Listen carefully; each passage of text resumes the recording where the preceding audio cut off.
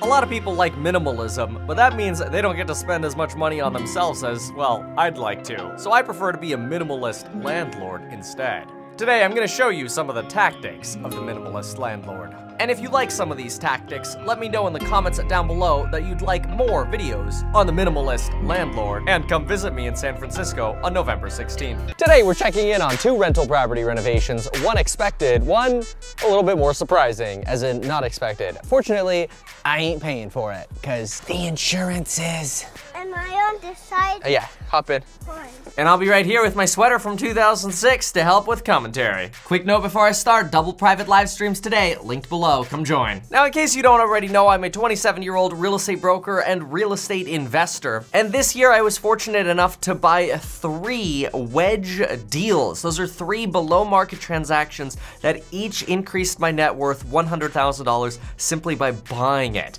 Thanks to not having to pay taxes on this money, it's almost like I made somewhere around $550,000 in income doing nothing other than some little renovations as a side hustle. I got a question for you. Should the landlord pay for landscaping or the tenant? The tenant should, because that way if they ruin it, then you can take it out of their deposit, so yeah. All right, we'll see you in a bit. What did you just say?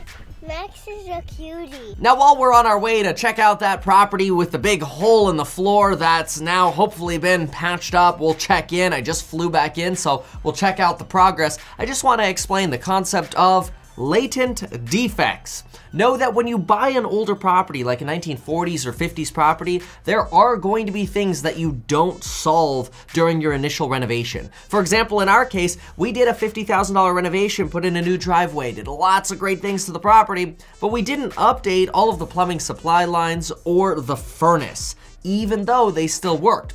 But what I like to do is I like to set aside money for reserves, knowing at some point in the future, I'm going to have to update those things. And the easiest way to have your reserves pool is, number 1, when you first buy a place, you're not supposed to use this as reserves, but you do get a security deposit that you can put into and sort of fund your first 10 months of reserves. And see, technically, if you have a property rented forever, you'll always have a security deposit there, right? So it's kind of like you just got 10 months worth of reserves or 30 months worth of reserves with a deposit like that.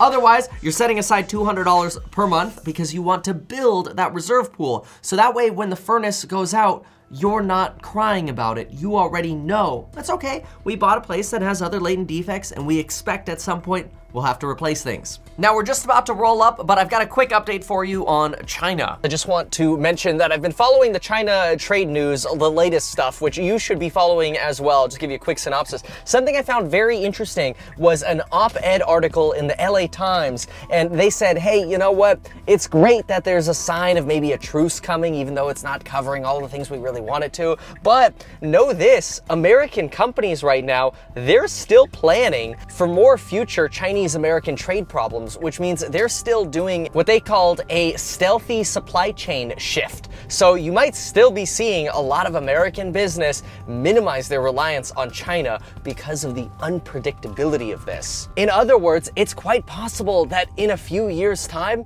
this whole China trade war stuff could happen, but have almost no impact as companies need or rely on China way less, which is great news for the world economy. Do you remember this house? Yeah. All right, let's see how this update is. You falling, slipping and falling? We got insurance for that. What'd you say? I didn't slip and fall. Oh yeah? Hey, quick pro tip, when you open a lockbox, always scramble the code, even if you think it's just you out here, because somebody can see you go inside, walk up from the sidewalk really quick, grab the combo, and then guess what? They got the combo. They come back at night and take stuff. Now we're inside, and just to remind you, this is what the property looked like just a few weeks ago. Remember, this was caused by a plumbing leak, which fortunately the insurance company is covering the repair of. We have to pay our deductible and some slight extras, so we're probably out of pocket on this deal somewhere around $4,000, but we're getting about a $30,000 to $35,000 renovation done. High-end renovation, everything's gonna be nice and beautiful. Now here's what the tub looks like now. We went with a classic subway tile, and take a look at this vanity. I wanna pause for a second on this vanity, and I wanna tell you a little bit of a cheat we did. Right here, when I pause, you're actually gonna see on the far left corner, that's actually a kitchen cabinet. And this is a very narrow cabinet that we actually bought. The kitchen cabinet for about 120 bucks. the main sink vanity for $132, painted them gray, then cut the back to make it narrower because this space in this custom bathroom from the 60s is a lot smaller, but we still wanted it to be functional and modern.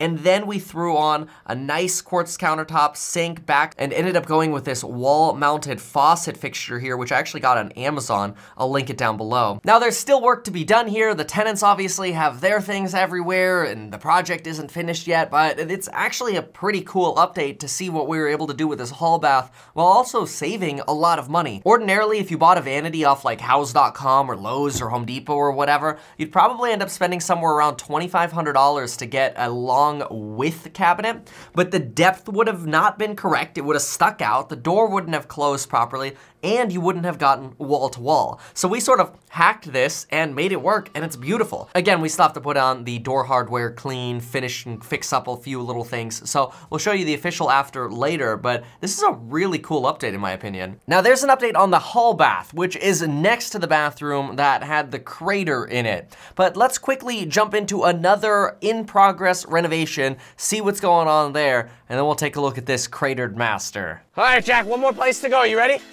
Let's do it. Grass and mulch. This is actually a little bit more grass than I would usually do, but I think we did it because it's got this nice curb that was already pre-existing.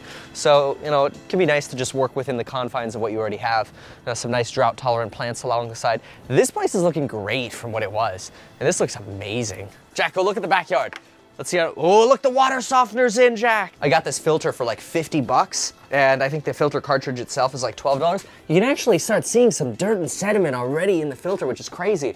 But, you know, with older houses, especially if they have older drains, I try to do everything I can to protect the drain health. Now for the water softener, I always like to use my Lowe's for Pros hack. I'm in for a total cost of this setup, usually around $520 delivered in materials, and the plumbers usually charge about $400 to get this all set up. Sometimes $500, just kind of depends on the job, which is not bad since most water softener companies charge you somewhere around $1,700 to $2,200 to do the same job. In fact, that last place that had all those drain problems, which the insurance is fortunately covering, we actually knew when we were buying it that, hey, they're not the newest drains, and check out the addendum that we used to let the tenants know, like, hey, baby the drains. We know they're original. We don't think there's anything wrong with them, which, you know, later we found out, we had no idea, but we definitely wanted to baby the existing systems. The electricians came back and did the metal boxes. I hate the little plastic ones because they always fade and look like crap. They turn yellow so fast. So that's really, really good. Now I'm gonna show you some quick pro hacks. These are things you might wanna write down for your renovations, especially if you're looking to save money. Oh, yes! Look at that, Jack. Look at that glass door. Doesn't that look good? That looks so nice. Oh my gosh, you remember what it looked like before? Yeah. What did it look like? Nasty? That's right, good job, Jack. I don't know, we got some cleaning to do here though. Just take a look for a moment at the before of this shower here and what it is now. It's absolutely transformative what you could do by spending the money on the right things. This is what creates value in real estate investing. Just a heads up, I ordinarily would not do USB outlets, but we had a bunch lying around. I got like a 10-pack. I got it off eBay as like a lot purchase for like super cheap, so may as well increase some convenience for the tenants. Pro trick. Don't lift it in because there's dirt under the box and that's gonna scratch the flooring. So I'm gonna put it on the side. I want to see the dirt. You can by looking at the bottom. By the way, these had a bunch of holes behind the knobs. Folks, hack right here, pro move, brown washers. Get them on Amazon, link below. Cool, oh yes, they did this glass too, Jack. Oh wow, sweet. So all this glass was rotten from water damage from what I presume to be, or have been, the sprinklers. And a lot of people would just put in, oh, guess I have to get a new dual paned unit, which then it has to be tempered. That honestly would be like a $1,200 unit right there installed, probably with drywall fixes, maybe even more, and a new sill. That fix was like 180 bucks. And it looks fine. Yeah, just so you have it, here's a picture of the before of that broken window. Now let's finish checking out the nightmare renovation and see how much work we have left to do. Now here's the bathroom that had the hole in it. The tenants ended up having to stay in a hotel while this work got done, but the plumbing finally got repaired, the concrete got poured, and this is where we are now. You can see all that fresh lumber is being used to fur out the walls, so everything's nice and plumb and straight. Now, some people might look at this and say, oh my gosh, well, there's no insulation in the walls. Well, the entire house wasn't built with insulation in the walls. In fact, most 1960s houses and before didn't have insulation in the walls. This is where you could spend the money, open up every single wall in the house and re-insulate it, but now you'd be adding $20,000 worth of cost to the project, and you wouldn't be getting that back in market value. Now you might be asking, why wouldn't I get back $20,000 in market value because I insulated all the walls? Well, you wouldn't get it back because nobody else in the neighborhood is doing that. So if 5 houses in the neighborhood sell for $615,000, which they've been selling for $615,000, and you added insulation in all the walls, you're not gonna get $635,000 because you have insulated walls. A buyer will be really happy that you did the work, but it's not gonna pay for itself. You know what this is gonna be, Jack? What do you think? I'll give you a tip. The water's gonna come out of that. Sour. Now, not to complicate things, but this is how I actually went into this deal. I went into this deal with a $450,000 purchase price, and we know I spent about $50,000 renovating it. The budget, everything's available online. Well, I said that the house is worth about $6. The comps in the neighborhood have been selling for $615, which technically means rather than having a $100,000 wedge, which I always talk about, I'd have a $115,000 wedge. But what I told myself is the buffer over 100 is what I'm using for what I call latent defects, which we already talked about. That is, I know that I want to buy this property and have at least a $100,000 wedge. That bonus value above 100, that is what I'm gonna spend on latent defects, at least until I build my reserve. In other words, we just had to replace the furnace and spend that money on the insurance claim, so we're out about an extra $6,000. That means we spent $56,000 renovating a $450,000 property that's worth $615,000. To me, that's still well over a $100,000 wedge. It's still a very good deal, and it's the kind of deal that I suggest all y'all go hunting for and looking for. In fact, that's what I teach you how to do in the investing course, link down below. Jack, I have one door for you to open. Can you open this door? Because there's supposed to be a new heater in here. Pull it, pull it. Yeah. Oh, look at this. Oh, that looks pretty nice, Jack. That looks beautiful. Look at that sediment trap. Oh my gosh. Do you know what that machine is for? Nope. It makes hot air. Jack, what's this? What? That's called sawdust. The person who's making the shower didn't clean up his mess.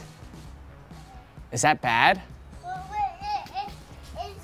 is there a bathroom out here? No, he came out here to cut the wood and he didn't vacuum it. Oh. Is that bad? Yeah. Should he have cleaned up after himself? Yeah. I agree.